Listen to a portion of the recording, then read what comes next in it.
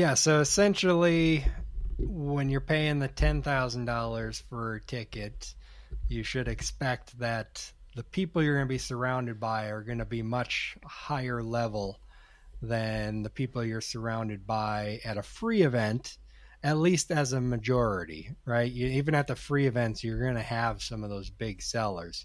One cool example that I had here at the Tampa Bay meetup group, which is a free meetup, do a speaker or whatever. And I was there sitting next to this guy talking to him and, trying to help him out with this problem that he was having. And later on in the day, I found out that he was selling Amazon wholesale as well, over $100 million a year, this guy. So, you never know who you're going to run into at a free Amazon event.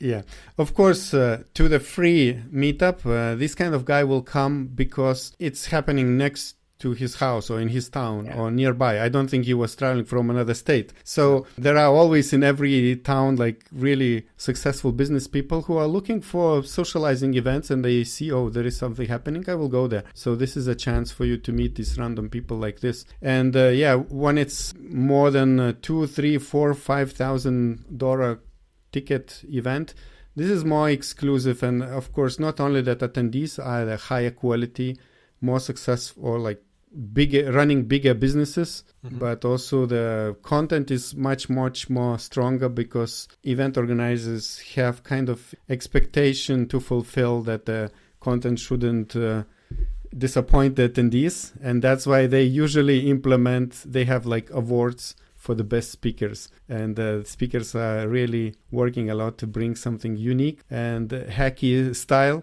so that the content is very, very strong. It's not so easy to do that in the average event when the event is between $500, $1,000. Yeah, it's kind of covering the cost of the organization. People have to understand that organizing event, it's quite expensive.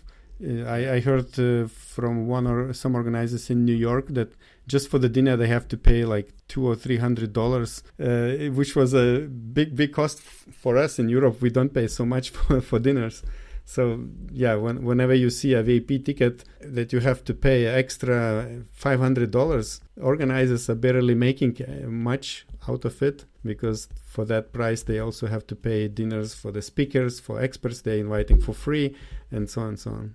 Yeah, it's a lot harder than it looks. I've organized a few events, and I think events is like one of those things where most people at one time is like, oh, we should make our own event or whatever, because it looks so easy on the surface. But when you get into it, it is extremely difficult to put it all together, and especially do it profitably.